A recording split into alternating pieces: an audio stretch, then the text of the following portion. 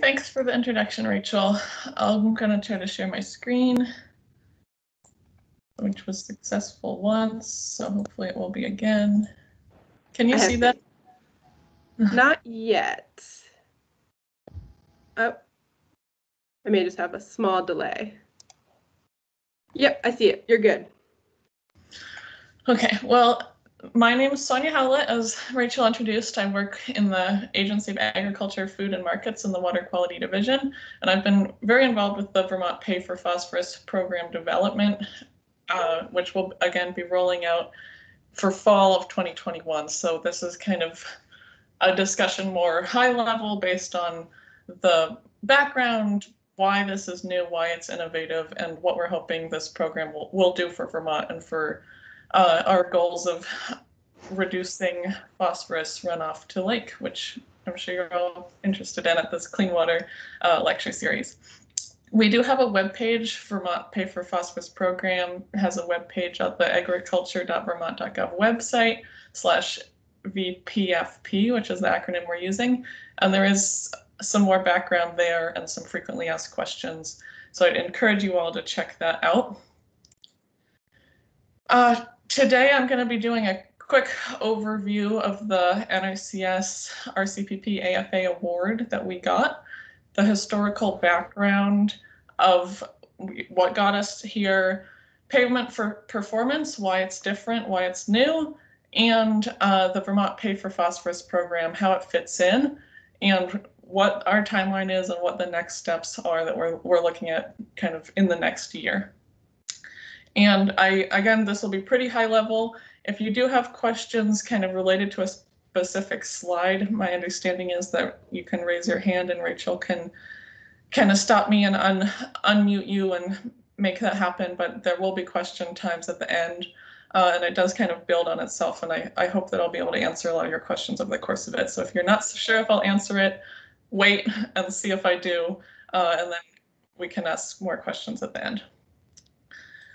So big picture background, this project, this award that we're doing was one of 10 nationally that was awarded in 2019, 2020. The funding for this project is going to be coming from the U.S. Department of Agriculture and Natural Resources Conservation Service. And they run a number of programs. You might have heard of kind of some of the sister programs in Vermont, the Regional Conservation Partnership Program, but this is a specific subsection of alternate funding arrangement projects, which basically just means that we as the lead partner are going to be administering this program as well as getting farms into it instead of the normal model, which is NRCS does a lot of the administration. So we are the lead partner, and it's a 5-year project starting mid-2021 and going till mid-2026 with a $7 million award over those 5 years, $4.9 million of which will be given or paid directly to producers through this program. And we're currently still in the midst of the agreement process with NRCS and finalizing that, but these are the award that we've been informed of. In terms of the program timeline, we spoke about this already, but the first applications are going to open in late fall 2021. It's going to be an annual program, and it's going to run essentially for 4 crop seasons with re-enrollment annually and continued outreach annually. In the meantime, in 2021, this year, we are already working with a select number of farms that we have just selected to do some conservation innovation grant research. That's a different grant that we got from the Vermont NRCS, and we're going to be asking some more questions around program setup and what it's going to look like with the help of those farms and the data that they're going to provide to us. So that's all very exciting and coming up sooner than any of us will know it's here. Hi, Sonia. Just real quick, are you advancing slides? Because if you are, can you not see them? Yeah, sorry. Okay, I'm going to end.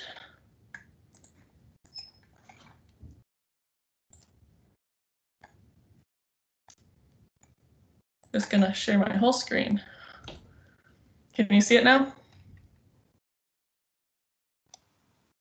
I'm waiting for it to load. Yes. Okay, thanks for calling that out. Absolutely. It would be a Thank very you. boring PowerPoint without any slides.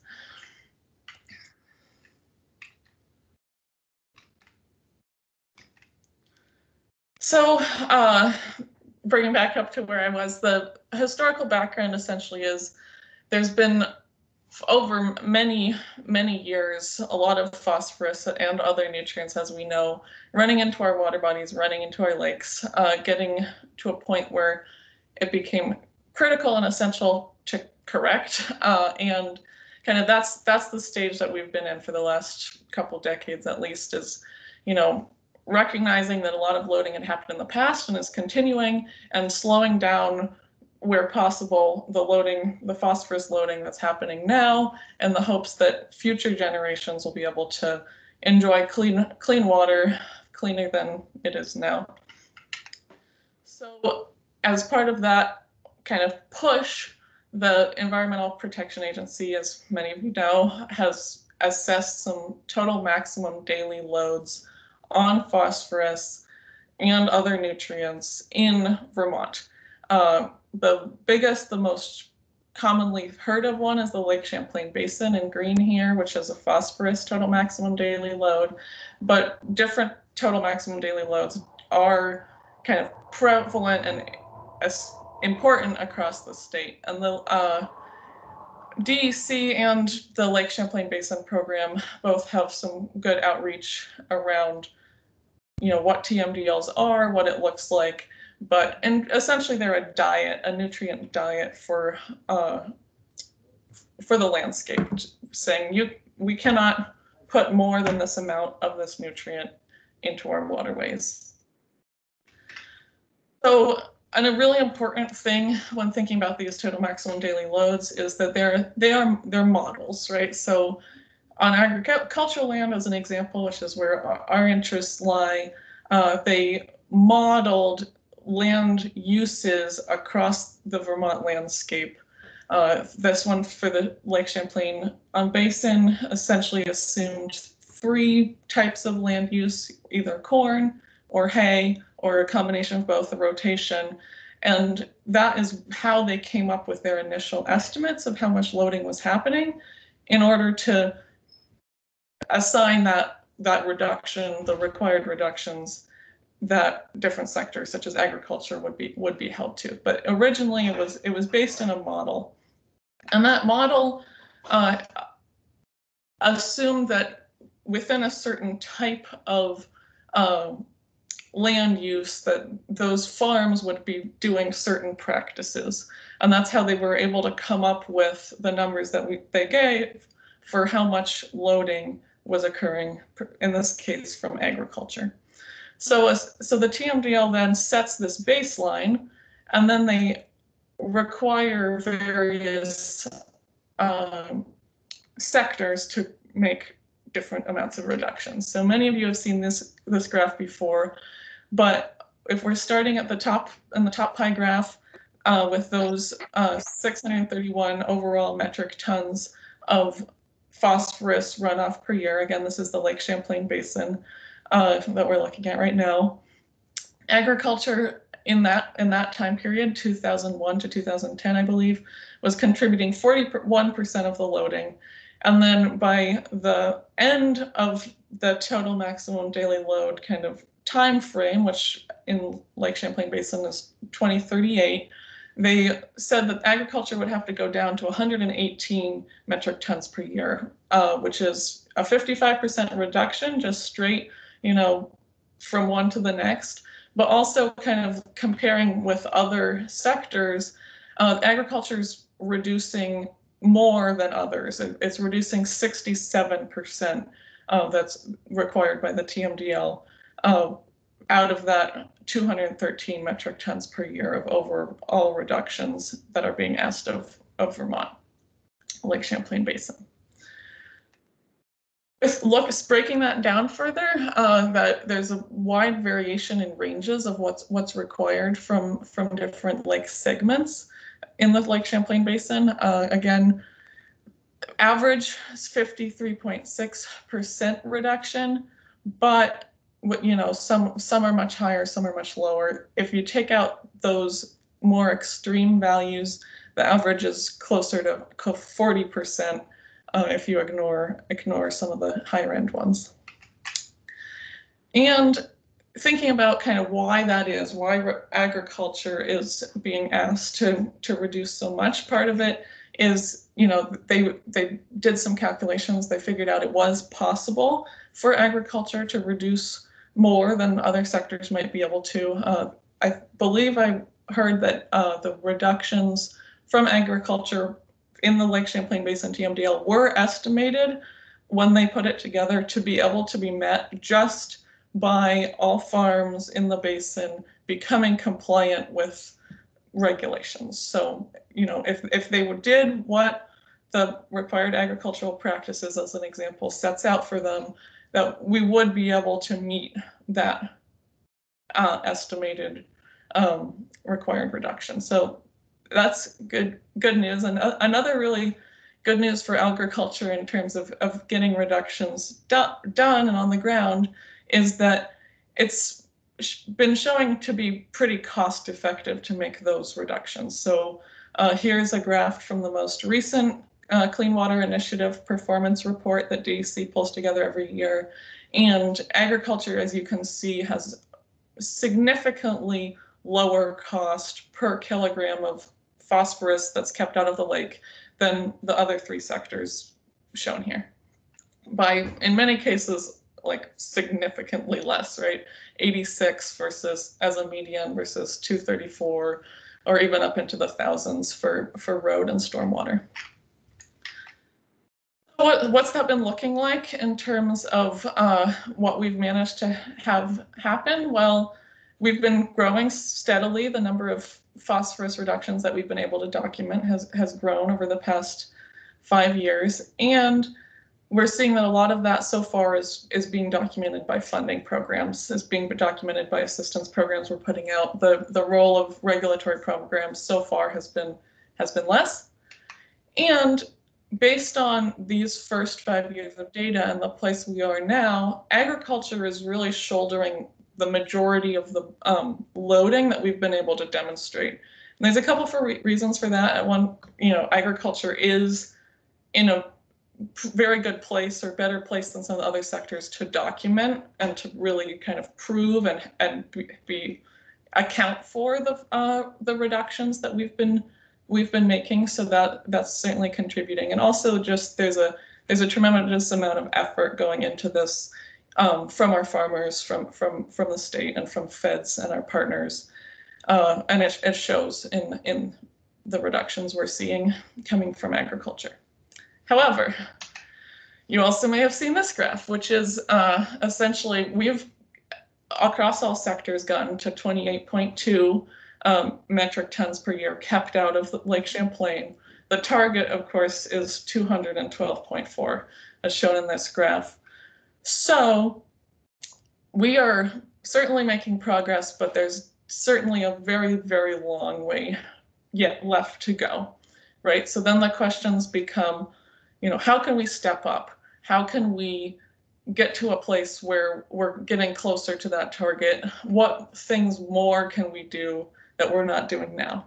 And of course, we could expand the programs we're doing, do that more, but trying to add more tools in our toolbox to get ourselves that much closer to our target. And that, I think, is where a lot of interest in this newer concept that we've started to hear a lot about recently, payment for ecosystem services, comes in. So a lot of people call that PES for short. And this definition comes from James Saltzman and his colleagues, Jim Saltzman, Professor Saltzman, did come speak to the Payment for Ecosystem Services Working Group that's currently being held in the state of Vermont. And he does a lot of research into kind of what works in PES systems, what are they, what do they look like, and how can they be set up to be effective. So ecosystem services are in his definition, the interactions of living organisms with their environment that sustain, or in the conditions and processes that sustain human life, whereas payment for those ecosystem services is a transaction between the landholders and the beneficiaries. So in other words, how do we value the good things, the ecosystem services that land is providing to the rest of us beyond maybe what we're already paying for, let's say food is an example, and how do we translate that value into payments to those people who are managing the land that provides that. So this slide from Taylor Ricketts at the Gunt Institute lays out a couple of the ecosystem services that people think of when they think of that. So, food's one of them, but there's a number more: nutrient cycling, photosynthesis, fresh water, climate regulation, moderating extreme events, right? Prevention of flooding. These are all things that land, well-managed land, or, natural land, or different types of land can provide to humans that we have a value in, that makes our lives better. And currently, in most situations, the major ecosystem services that are actually compensated to the landowners are food and raw materials. Sometimes, we get recreation and ecotourism. We have some payments can happen there, but mostly food and raw materials are compensated for, and all these other ones are kind of run-on benefits that we don't necessarily pay for. And PES says, well, maybe we should. So a number of interested groups have started to think more about this question. How can we value those other benefits in a way that we can support landowners, particularly in agriculture, to ensure that their land continues to provide those benefits, and or make their land even better provider of those benefits.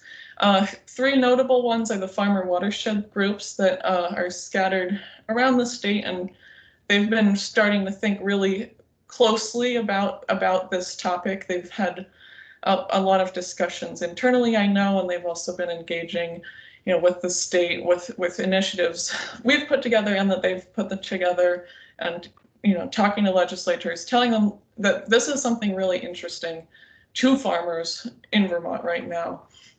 And if anyone has the chance, I'd really recommend that you watch the YouTube video of their joint discussion, their joint PowerPoint, their joint presentation on the work that they've been doing recently in water quality and agriculture. And you can find it on YouTube, but there is a large emphasis in there on payment for ecosystem services and what that could look like. There's also the PES working group that's ongoing. It had taken a bit of a hiatus, but it's the first new meeting for 2021 is going to be occurring, I believe, on Tuesday, March 16th.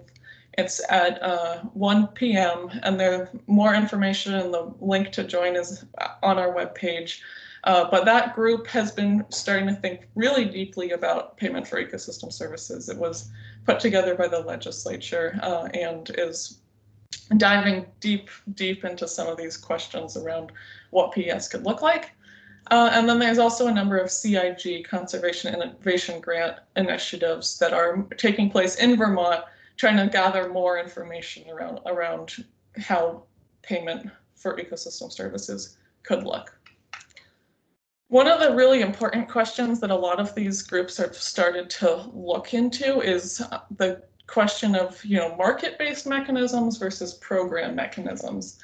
And basically the idea is you're valuing a benefit, right? So there's a landowner that produces a benefit, and there's a public or other groups that take the benefit, that have the benefit, and how do we compensate? The market-based mechanism essentially is looking at multiple buyers who are all competing for a chance to purchase the benefit, which in most cases is kind of turned into something tradable in the form of credits. So many people should be familiar with carbon credits. That would be an example of a market-based payment for ecosystem services model. You could have, clean water credits. You could have, flooding reduction credits. But the idea is that it's quantified and traded. A program, which is more where the state and federal capacities have lain in the past, is more closely akin to a single buyer system, right? The program set up, the program quantifies the ecosystem services. It quantifies the benefit. It sets a payment scale and it pays based on that. So two interesting different ways of looking at it. Other interesting decisions and perspectives that these groups have been looking at is the decisions around whether to target towards one specific aspect of ecosystem services or whether they can capture more at once, looking a little more holistically. And they've been starting to think through these two new terms that have started to come out, paying for practice versus paying for performance. And the most basic difference there is, payment for practice is paying based on the implementation. What did you do? So that's simpler, but, in some cases it's not specifically tied to the environmental benefit. Whereas payment for performance, which is a little more complicated, is based on the outcomes. It's a little harder to tell when you go into it, what you're going to get paid, but the payment is tied specifically to the actual environmental benefit. So, in farming, an example would be, right, farmers in our current system are paid for their milk. That's the outcome. They're not paid for their number of cows they have, which is closer to the practice, right? So if their cows each make more milk, then they'll get paid more. And that's a similar idea for this pay for performance, is what comes out is what matters. So that kind of leads us into this Vermont Pay-for-Phosphorus program. What does that look like? Where does it fit in this nexus? And how does it relate to those other initiatives, those other interest groups that are on the ground now? So this is kind of a subsection of the payment for ecosystem services work in Vermont. Everything else is still ongoing, and we're really excited to keep engaging with all of those groups. The Agency of Agriculture just has set this program up, kind of learning from some of the research and the learning that's already happened in those other groups as one example of a payment for ecosystem services mechanism that we're going to put into place. But we're really excited to see what those other groups like the PES working group come up with, and to support them as they go on towards, in general, a more holistic approach to payment for ecosystem services than this particular program is going to take.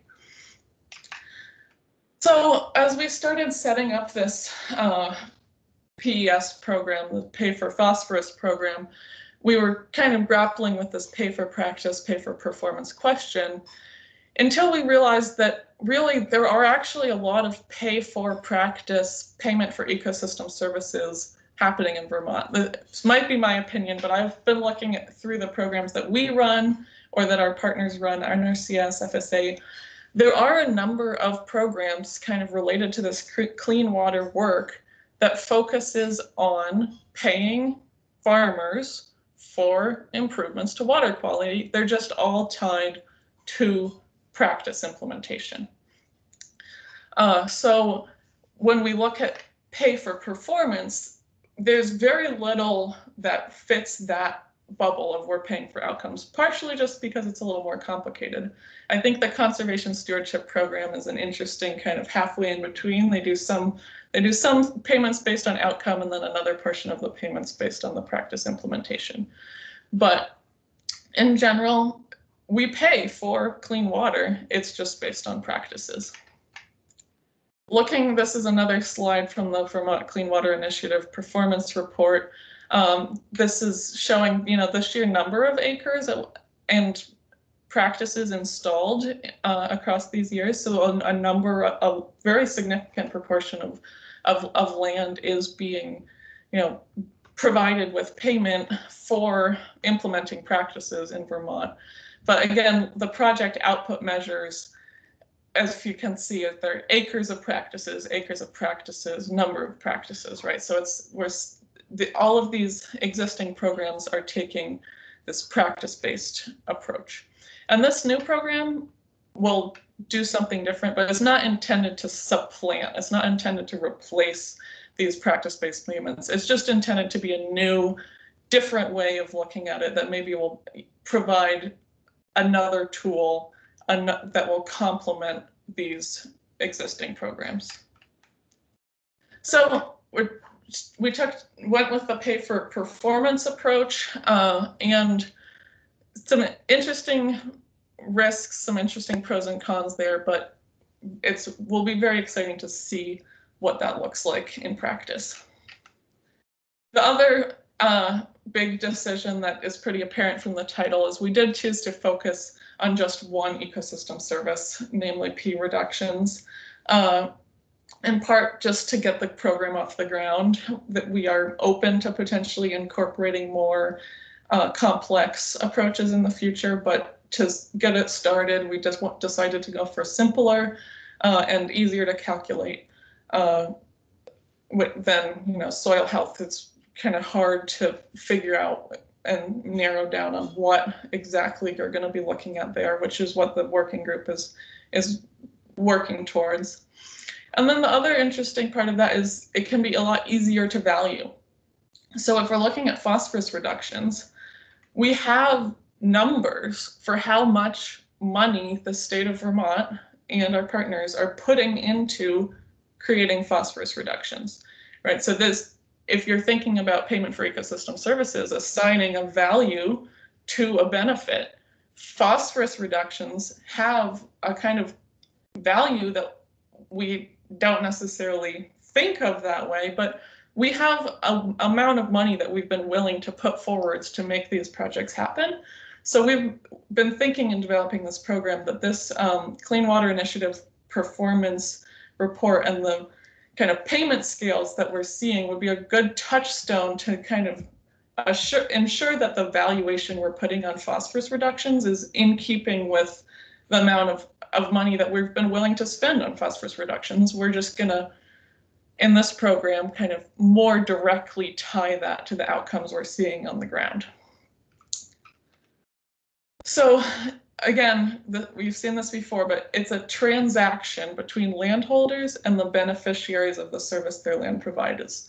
So this new program essentially is going to really simplify down that transaction between the landholders and the beneficiaries. We'll put a value on phosphorus reductions per pound, and we'll deliver that to the landholders who are providing that benefit. So that brings us to kind of the meat of this program. It's innovative because it's pay for performance, which we haven't seen, as far as I can find out, in Vermont before. And it's going to be paying on our results that could improve cost effectiveness, it could accelerate implementation, and it makes it more flexible for farms to manage fields how they choose. So one of the beauties of this pay for performance approaches is compared to pay for practice, right? If there's two fields that are of identical size, but different soil type, different slope, the pay for phosphorus will pay more if one of those fields, by let's say cover cropping, if you cover crop both fields and one of them, that cover crop reduces phosphorus runoff more, that farmer who owns that field will be paid more for cover cropping than the farmer who may have owned the other field and the cover cropping was less effective there. So it's a really interesting new shift in kind of how payments will occur and what that will look like, but it's very exciting to know that the benefit that you're paying on is actually happening. So in developing this program, there were a number of goals that we were kind of focusing on that I'm going to run through quickly, and how we believe this program is achieving those goals. The first one, of course, is farmer buy-in, right? We can't run a program based on agriculture that's paying farmers without making sure that the farmers are interested in this approach and that they feel like their conservation is being valued appropriately, and that this program will serve the needs they have as well as the needs we have. So that was a really important goal. Another really important goal that we had was that we would have verifiable, calculable, and location-specific outcomes. So quantifiable outcomes, basically. How do we have outcomes of phosphorus reductions that we can actually put a number on to pay? If it's just vague, there's nothing we can do there. And the way we managed to attempt to get at that is we're going to be using the farm prep model.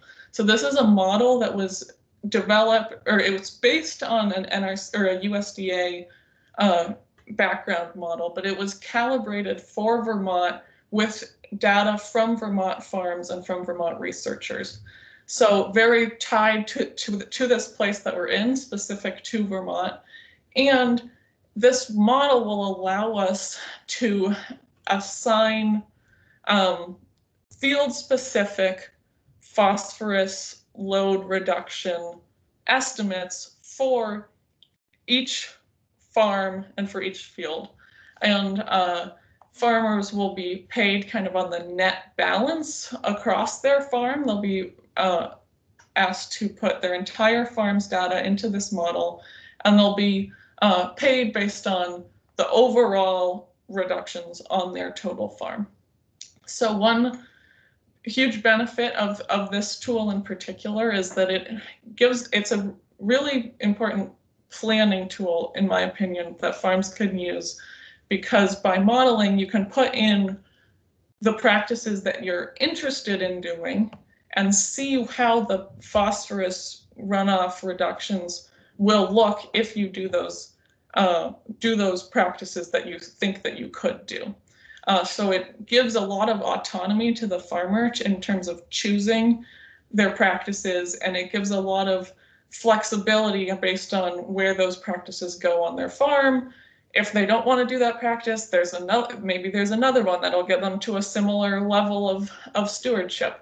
And so that, I think, is a really huge value of this model in being useful and being kind of back to the farmer buy-in, giving landowners the opportunity to see how their management will turn out, and to make choices themselves around where their efforts best spent. The other important goal, kind of I alluded to a lot earlier in this presentation, is we're trying to develop a way to help ourselves meet, however we can, those total maximum daily loads. And so this program is going to be very tied to that total maximum daily load, where our goal is to compare the management of farms currently against the assumed management over the total maximum daily load, so that we can ensure that the reductions we're calculating and valuing in that way are very specifically tied to the TMDL and the assumptions that they made there. I think another benefit of that approach is since the TMDL assumptions were essentially a baseline and they were spread across farms. It didn't really take into account what farms were or weren't doing in the moment. It was more of an average level of stewardship assumed at the time. Using this approach allows us to advantage farms that have been stewarding their land well for a very long time, right? A lot of current programs that we run have place an emphasis on improvements, right? What did you do last year? Did you do better this year? And that we've realized it kind of cuts out people who might have been doing very high levels of stewardship over many years, and therefore feel like, you know, they did that on their own dime back in 1996, and that now, you know, their neighbors are getting paid to do it, what they implemented on their own all that time ago. So I think that's a really exciting aspect of this program as well. The really important thing, though, is making sure that the stewardship we're paying for is additional, right? How is it going above and beyond? How is it more than what we would normally expect of a farms to do, right? The TMDL requires that agriculture has a reduction. We have some required agricultural practices. You know, how do we ensure that the payments are based on above and beyond an exemplary stewardship rather than maybe just what we might expect from a farm? So the kind of solution we've come to there is we're going to have a threshold that we're going to set, saying like this percentage of reductions from your farm's baseline is what we would expect a normal farm to do. If you're doing more than that, you're an above average farm doing more than we should have been expecting of you, and therefore we can pay you for those additional reductions. So that's going to be the mechanism there. And then another really important question we've been starting to think about is like, okay, well, that's all well and good, but you know, how much do we pay, and how do we make sure that it's enough? How do we make sure that it's worth it to be part of this program?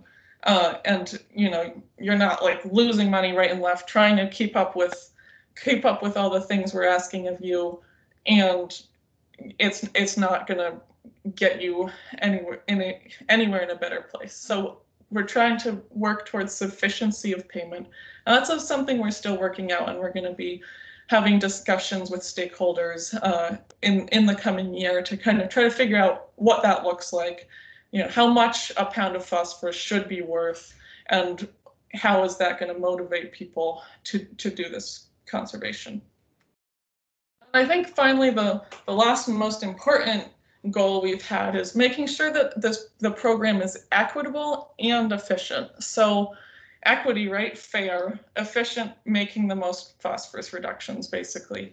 And those in some cases are a bit of a trade-off, right? So in general, the largest phosphorus reductions will happen on the largest farms because they have managed the most land. And we recognize that, and we also want to make sure that small farms can be involved as well. So that's one example of a trade-off there.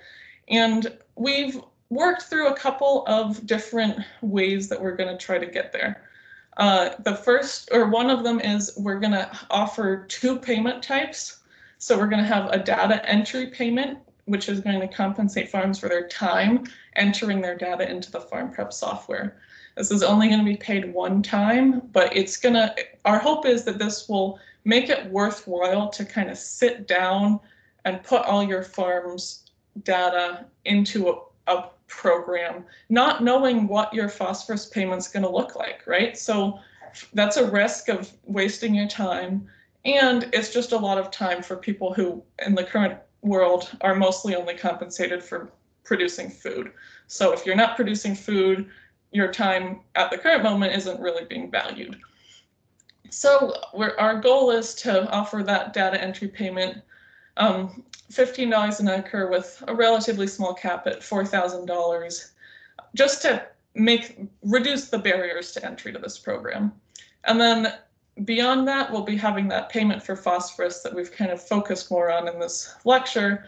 That'll be the vast majority of the funds that we're laying out, but we'll be focused on the phosphorus reductions resulting from each year's management. And that'll be paid per pound of phosphorus considering the cost of the state of P reductions, and the practices will be verified prior to payment to make sure that what's in that system, what's being modeled, actually matches what's on the ground, so that the number we come out with, we're very confident represents the actual management of that farm.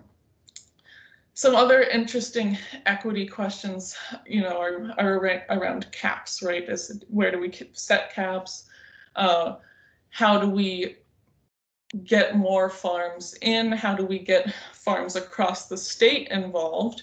And so we did decide to have this be a statewide program to kind of improve that equity aspect, to make sure that everyone's eligible. And we'll be having, at the same time, right? Okay, well, everyone across the state will be eligible. We want everyone to be able to access this, but some lake segments, some watersheds are more at risk of phosphorus specifically than others.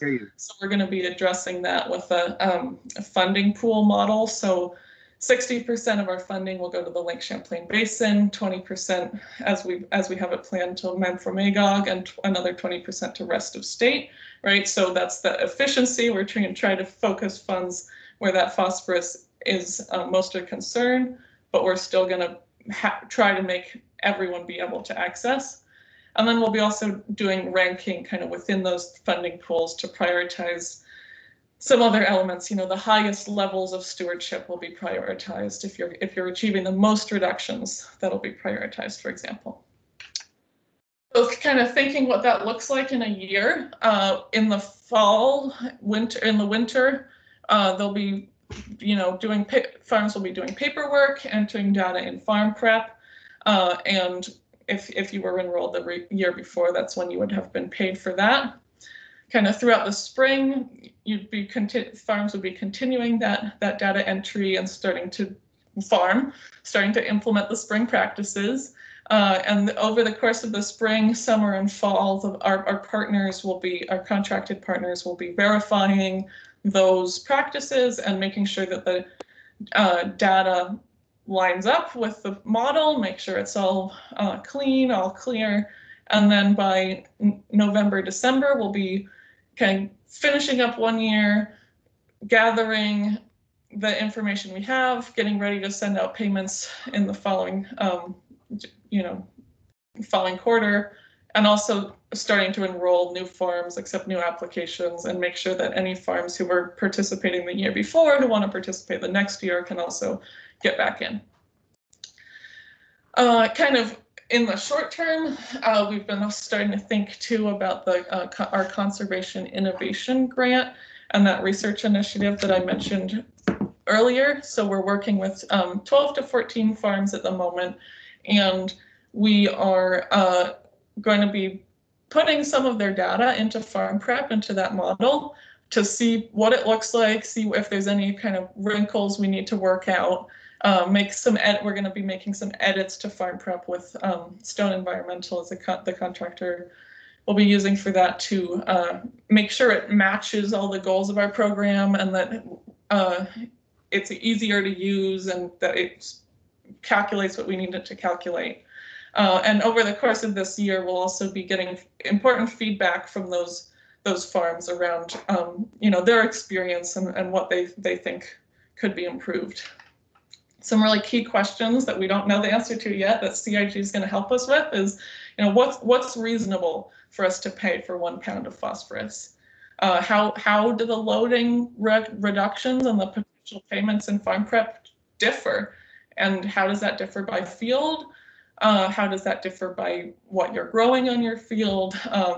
That we have some ideas, but we're still trying to get some more data there so we can give better estimates to interested farmers around what that could look like. And then also, what other decisions do we need to make that we might not have thought of yet, to ensure that the Pay-for-Phosphorus program meets our goals? So that's a huge one, right? Open-ended. What else is there that we might not have thought of yet? Again, that's all going to happen this year, and then the program will be annual after that, until our funding, our grant ends in 2026. Again, I'd encourage everyone to visit the webpage at agriculture.vermont.gov/VPFP. There's a lot more information on there and a lot of what I already went over today. And if you have kind of specific questions that today might not be the best time to ask, you're welcome to get in contact with me at the number here, at the email, or any of the other team members. Ryan, Nina, and Judson are all really great contacts and would be happy to answer your questions. But for now, I'll answer any questions that you have. Awesome. Thank you so much, Sonia. That was a wonderful presentation. We did have some great conversation started in the chat. One of the first questions that came up was, how is this program being shared throughout Vermont, not just the shared water body in the Lake Champlain Basin? That could have two interpretations, so maybe I'll try to answer both. We haven't started outreach that much for enrolling farms for this program, but we do intend to work with our partners who work across Vermont and to put that in ag review once it does roll out for applications in terms of outreach. And in terms of people enrolling, again, it will be statewide. It will be a statewide program, and we hope that we get a variety of farms across the state to enroll. Thank you. We had also a great amount of conversation about very specific questions about the like stacking practices, and I don't know, let's see, I'm just gonna look through which ones haven't been answered. Are farm fields that are not owned by a farmer but rented eligible for practices implemented by a farmer as an incentive for the landowner to encourage implementation of practices? We've been discussing that question. I don't think we've come to a really solid place on it, and I'm hoping CIG might give us some more answers. But I do know that the state of Vermont is assessing nutrient management plans, which a lot of this information might be coming from because it relies on similar data. We do consider, a farm to include any rented land that farm is using. So I do know that we do consider that to be land, often consider that to be land under a farm's management. Awesome. The pay-for-performance approach is compelling for on-farm practices. Some edge-of-field practices, such as restoration of wetlands, floodplains, and vegetated buffers, can help to substantially reduce nutrient runoff. How will these be valued and compensated for under the pay-for-performance approach? Yeah, that's a really good question. So as it stands, this pay-for-phosphorus approach is going to be very specifically targeted towards cropland and hayland. And I probably should have mentioned that earlier. So we are hoping that in the future we could potentially revisit incorporating more land uses. One of those, of course, is pasture, but we're pretty tied by what the farm prep model is currently able to model, which is pretty focused on that cropland and hayland. And again, I want to reiterate that a lot of this program is not trying to supplant or replace other programs. So I do know there are some good other more practice-based programs in those areas, specifically around wetland restoration. So it'll hopefully all mesh together. But yes, we do not, as it stands, incorporate non-field-based practices. Awesome, thank you. Another question is, are partners with boots on the ground responding to an RFP for work with the Agency of Ag on this, or is it funded through RCPP or alternative funding mentioned before? So yes and yes, it will be we will be putting out RFPs for partners, and the funding for those RFPs will come from the AFA agreement that we have. So NRCS will be providing us funding to support verification, to support farms getting their data in here, and we will be putting out publicly RFP to try to find qualified organizations who can do that work. Great. Another question is, when determining if a practice is above threshold, is that a farm-specific threshold based on their current management or a general threshold estimated across the board for farms? So the threshold will be, the same threshold will be applied across all farms.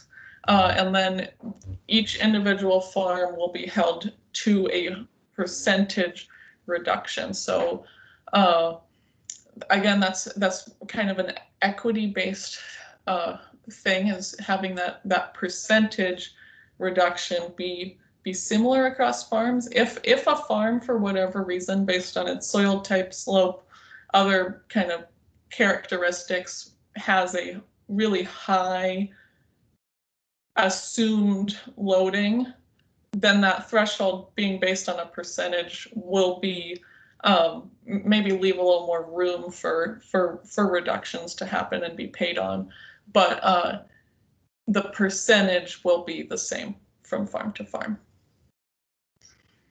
Great. Are corn, hay, other field crops contributing more towards pea runoff than dairy?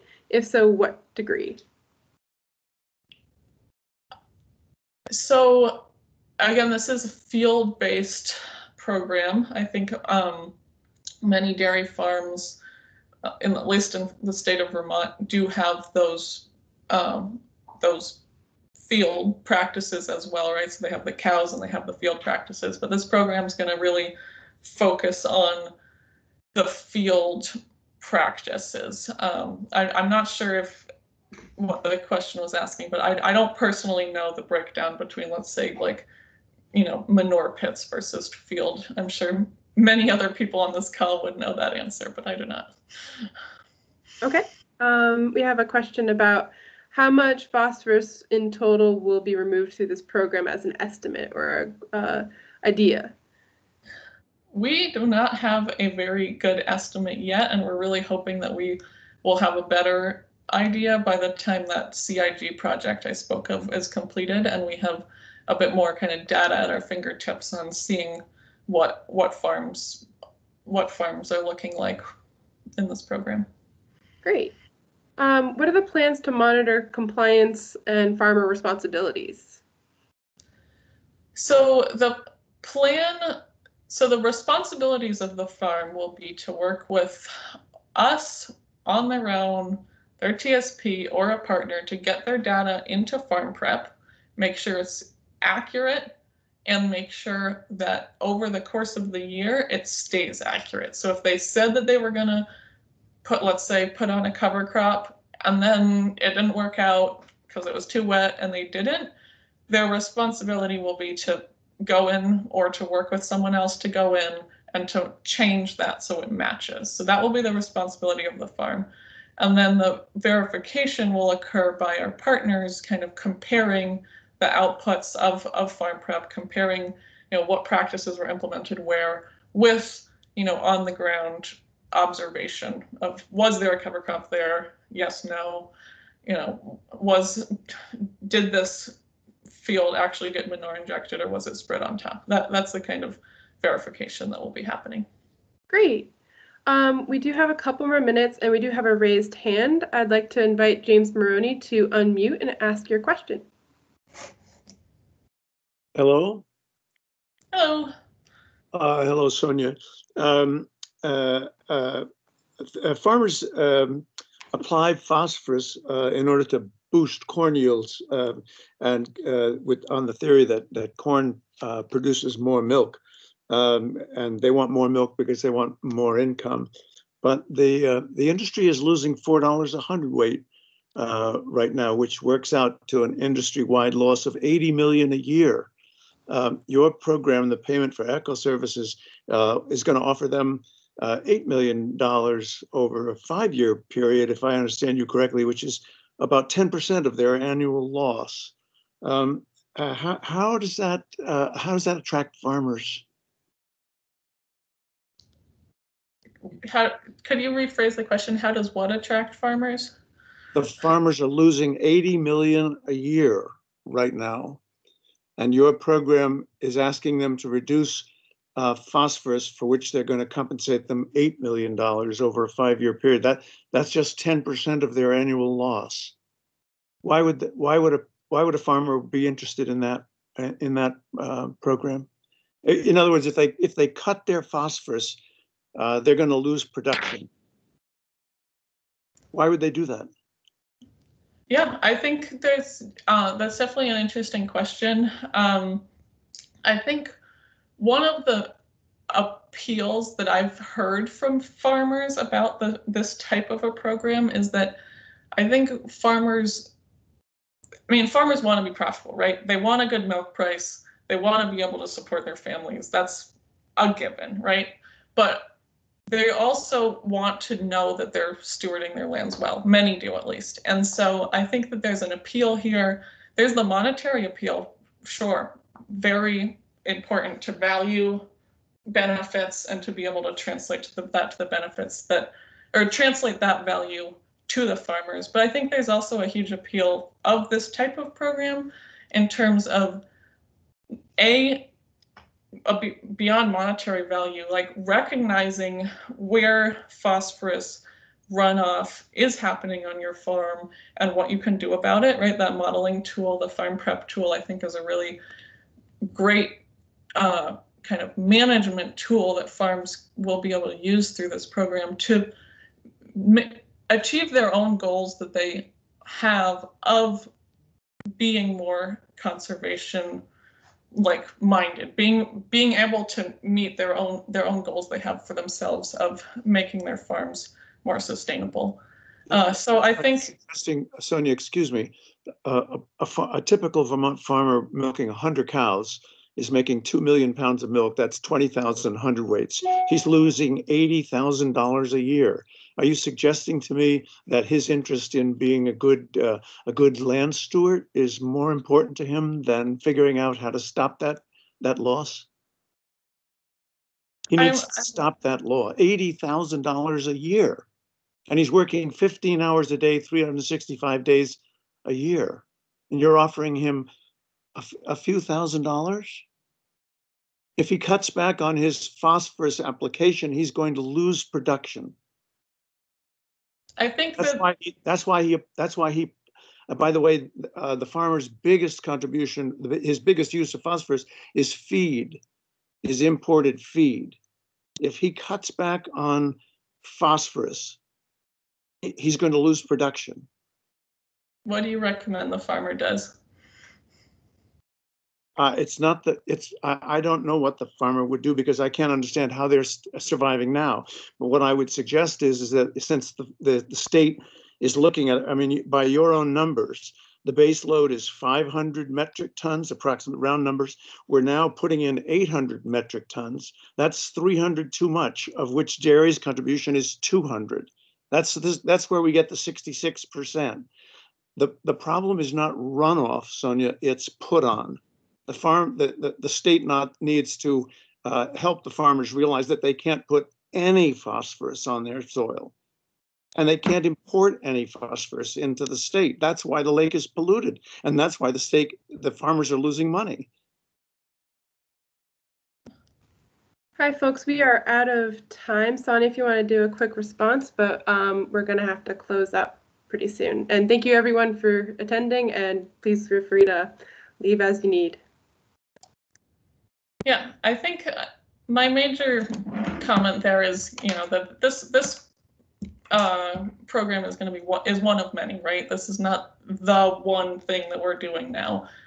It's going to build on all the other programs that exist in the state, all the other PES mechanisms that are being investigated, and on the various other mechanisms, maybe regulatory, maybe compliance related, outreach related, that we're doing, that the state is doing, that various sectors are doing. And so it's by no means intended to be a standalone project, it's intended to build to add another tool. And I think that's really important to recognize. Awesome. Thank you, Sonia. That was wonderful. And everyone, thank you for attending. And I will let everybody know when this link and recording is available to see. Have a wonderful evening. Enjoy the sun. Yes, thanks all.